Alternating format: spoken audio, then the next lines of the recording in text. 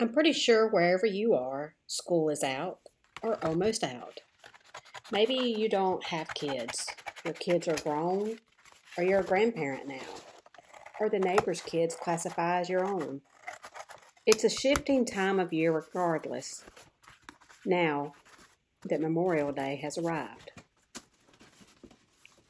I'm thankful and I'm encouraged by both of these each year. I recently started riding my bike again. I did for a short amount of time last year, but the year prior I was weak in my arm from my melanoma surgery the previous year. In fact, speaking of that, I have something I want to share with you. May is Melanoma Awareness Month. I shared this on my Facebook the other day, and I wanted to share it with you too. This is what my post said. It started off like this. Do you have any moles that have changed shape, size, or color? The dentist I worked for years ago would ask each patient at their regular checkups. As odd as my young mind thought, it proved itself and saved my life. As this month draws near to closing out, I want to encourage you by telling you May is Melanoma Skin Cancer Awareness Month. Why do I tell you this? In 2020, I was diagnosed with melanoma under my arm, broad line if you want to get real specific, a place the sun doesn't typically get.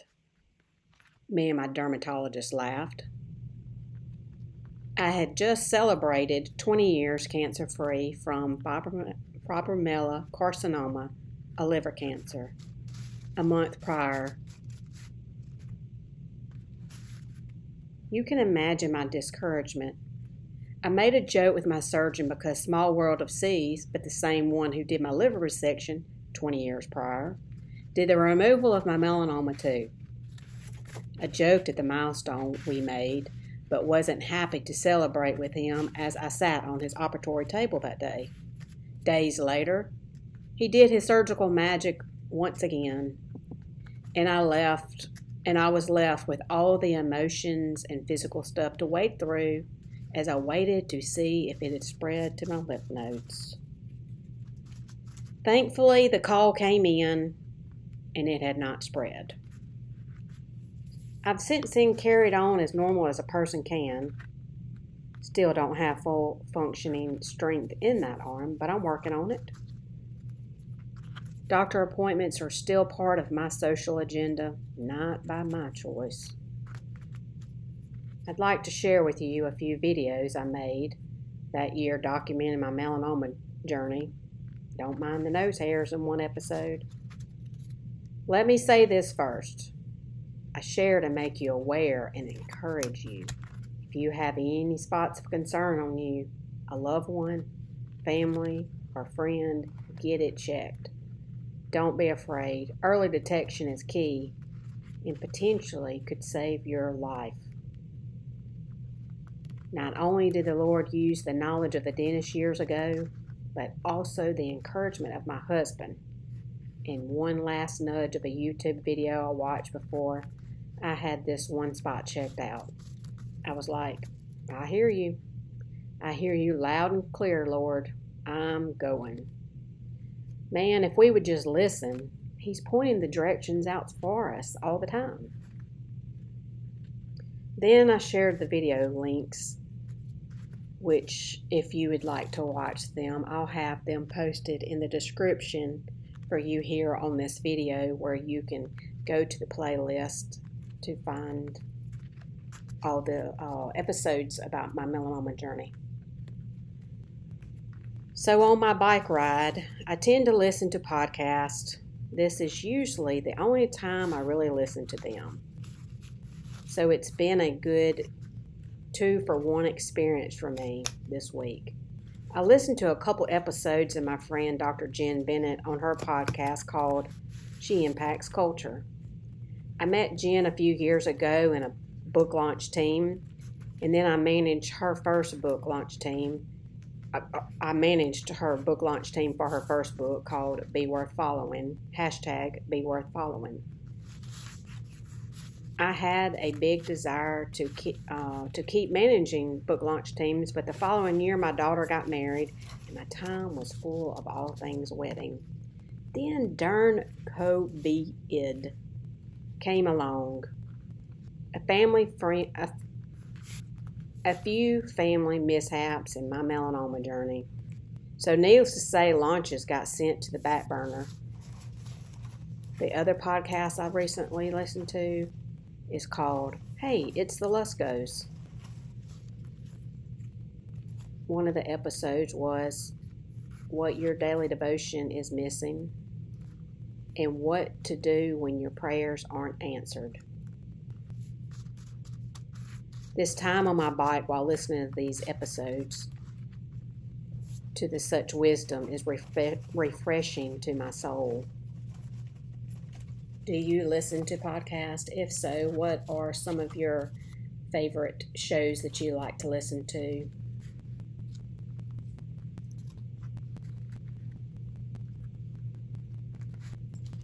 In today's episode here on my channel, Piece by Piece, I have been itching to take all the small pieces that I can find in my little junk containers over here with all the pieces of paper and materials and lace and burlap, what you name it. I've been itching to take some of those smaller pieces and just piece them together one by one, almost in the sense of what I pick up goes down, but of course you see me sitting here digging through stuff. But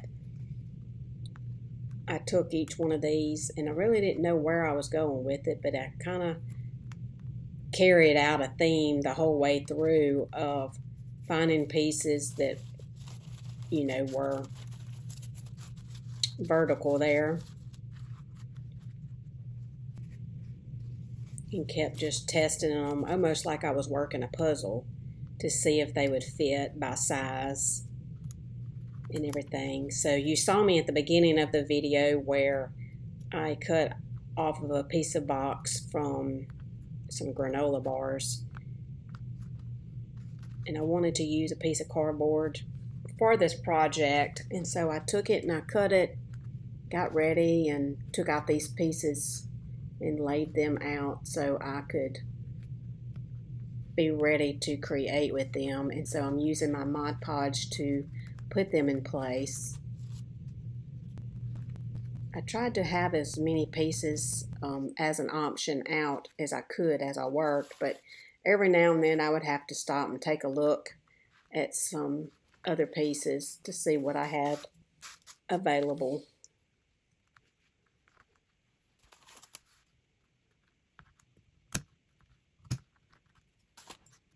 Once I got this little stack of papers I did just now on the right hand side there, it kind of helped me get the ball rolling. I was needing just a few more options because I wasn't filling it with some of the other pieces that were out there, which sometimes when I set out to do these goals, I'm like, okay, whatever you touch goes down.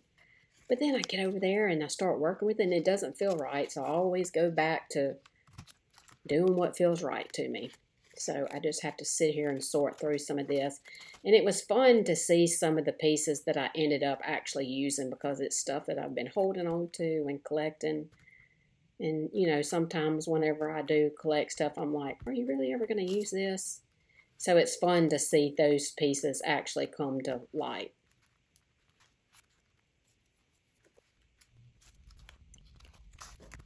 Then I felt like some of my pieces were starting to get a little bit bigger compared to what I'd first been starting out with. So I tried to keep the balance a little bit and not get too big. But I like how a while ago on that part that was the purple that I kind of turned to the side because it fit perfectly there. That way, not everything's going exactly in the same direction. Kind of provides a little interest. That piece right there was a tag that come off some Brussels sprouts. I tried while I could to salvage some of that Mod Podge and push it along. That way, whenever I got other pieces, I could kind of use what was on there It gets kind of messy working with your hands with that stuff.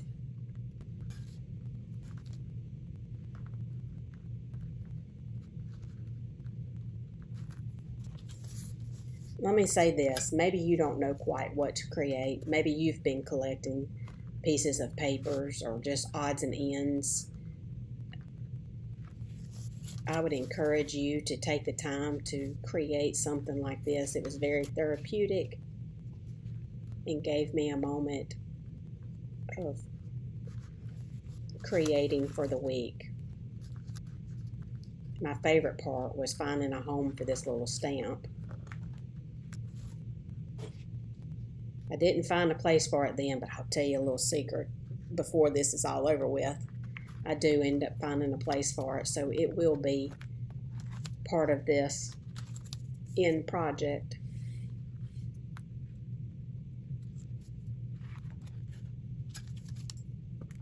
Maybe creating is your only time and means of refreshing your soul. If so, that is exciting. And I would love to hear what you are working on, what you are creating, whether it's in your art studio or within your home. I know that it is really exciting for me to share with y'all each week what I have going on. And as with anything else in life, this is just a small portion of what takes place in my studio.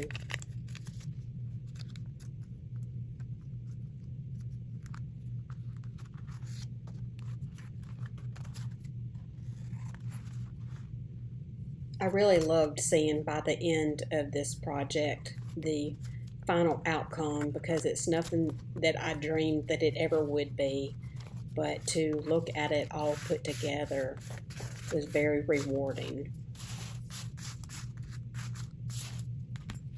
I hope you enjoyed watching and seeing the end result. See you next Monday.